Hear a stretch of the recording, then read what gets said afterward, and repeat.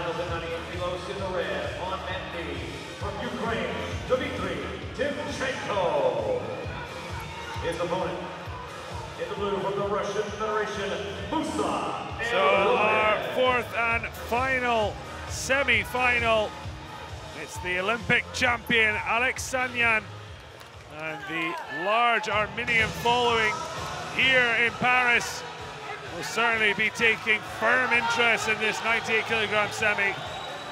ASSAKALOV of Uzbekistan will certainly be the pantomime villain, although I think Kilu, in the defeat by Nemes in our previous semi, would really take that role on. But look at this from Aleksanyan. He's got him on the ground, he's got him locked in, and it's over! All over him. And in a blink of an eye, 8-0.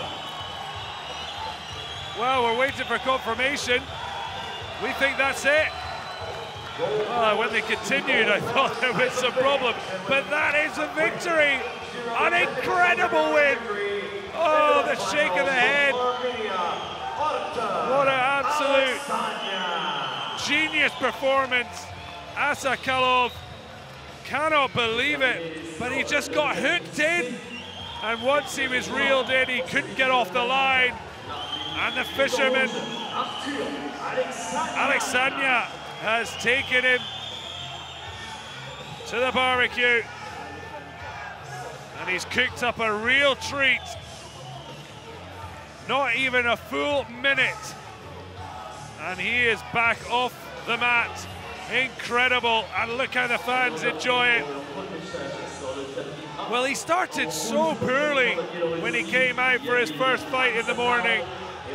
But since then, he has got better and better. And he goes over to the supporters. Well, he probably can't believe the fantastic support he's getting here in Paris. And they will surely be back later for the final. And who would bet against this man to lift world gold once again? Artur Aleksanyan has already got 2 gold medals in 2014 and 2015.